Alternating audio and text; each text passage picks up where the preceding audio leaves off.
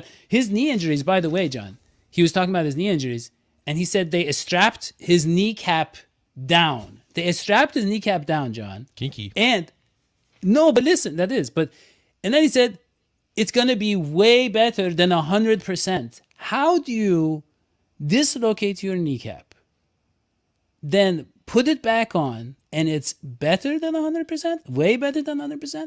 Only thing I've ever heard of like that, John, is when your hair falls out and you get hair plugs and they say they last you for life. I've never heard of losing a part of your body, putting it back in, and having it firmer than before. Okay, firmer, yes. There are certain body parts. But yeah, John, go ahead.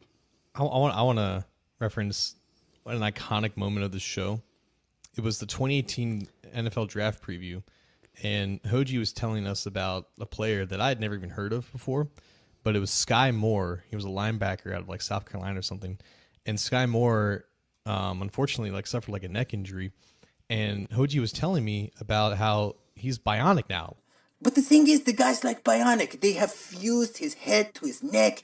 He's ready to go. He's ready to rumble. I just want to remind you, that is not a good thing. You know, I mean, it's better he just had a natural neck-head relationship. But what you're talking about, it's actually a liability. I just want to clarify. Are you kidding me? He's enhanced. He's enhanced like a cyborg. I tell you what. Am I to think that a professional football player instead of a college football player going to one of the best doctors in the world doesn't even get the same level or even better treatment? Of course.